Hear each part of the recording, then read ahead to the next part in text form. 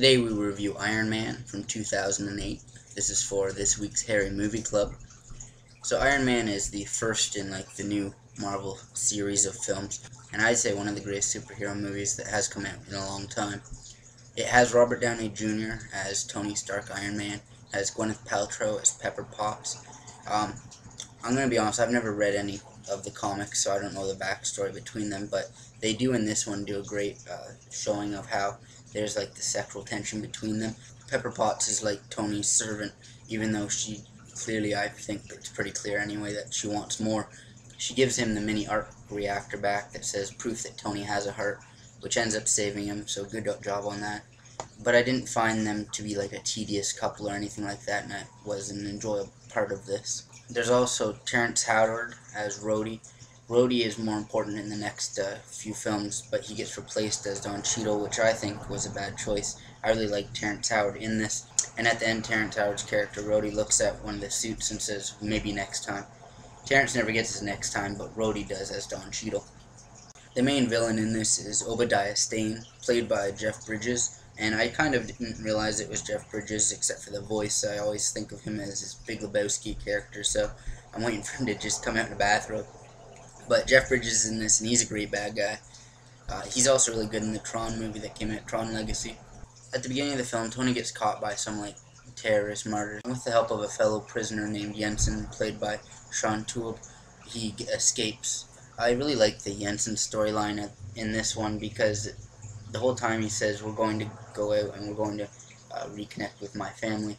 And when it comes time for the plan to go into effect, Jensen's family, you've learned, is actually dead. So he had planned on being killed the whole time, being a martyr for Tony Stark's survival in this cave. I really like that storyline for Jensen because it did give something for us to care about for him, even though he was a bit of a minor character.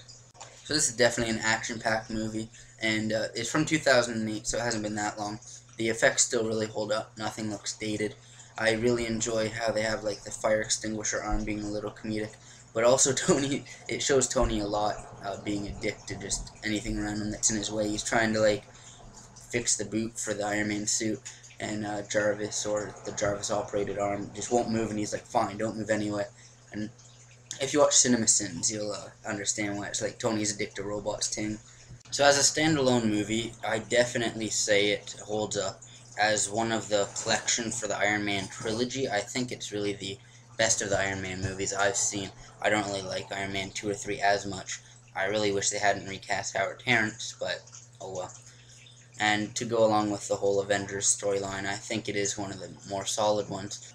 So Iron Man, I think Robert Downey Jr. is pretty much like Iron Man in real life, the way that he just kind of acts. That's no slight against Robert Downey Jr. at all. He's awesome. I really like Robert Downey Jr. as an actor. If you haven't seen Charlie Bartlett, check him out in it. It's really good. It's totally different than this, but it's a good movie to watch. The movie also does feature Clark Gregg, who is Agent Phil Coulson, which I didn't remember at all until this watch through. He really has become an integral part of the Marvel Universe in the film medium. I'm not sure exactly what his role was in the comics, but it was nice seeing him here.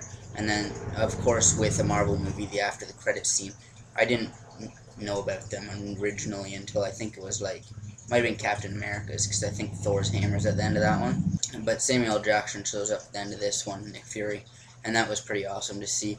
And the movie overall was pretty awesome. The music is pretty much all AC/DC. The explosions are great, and it doesn't ever seem like it's too really over the top. For the Iron Man suits, I actually like his full chrome one, not the one that he built in the cave, but the first version that he made at his house without the hot rod red and the yellow. I like that chrome one the best. It was really good at being full action, but then there was also the nice comedic bits. Pretty much the best lines where Obadiah Stane is talking to the scientist. Tony Stark was able to build this in a cave with a box of scraps. I find that to be awesome, just because it shows that Tony Stark is really this genius, that he was able to do this with the box of scraps from what the terrorists were able to bring him. But also the fact that no one else is able to match him, and they don't think it's possible at this point. So Iron Man's a great superhero movie. It has great character development. You get to see Tony Stark at the beginning, going from a money-hungry war profiteer to be like a money-hungry peace profiteer. He is still blowing crap up and still using weapons, but he's wanting to make peace from his weapons rather than having all his weapons destroyed. It also has the great music, great effects, and the great relationships which later build in the future films. So this movie is definitely a keep.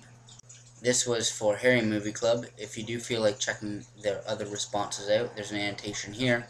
If you do click on that, it'll take you to a playlist curated by Mr. Harry Britt, the creator of Harry Movie Club. If you want to reach me, feel free to do so at MadLFan on Twitter. Use hashtag #TodayWeReview, and that'll assist. You can also leave a comment down below with future ideas of what to review. Thanks for watching.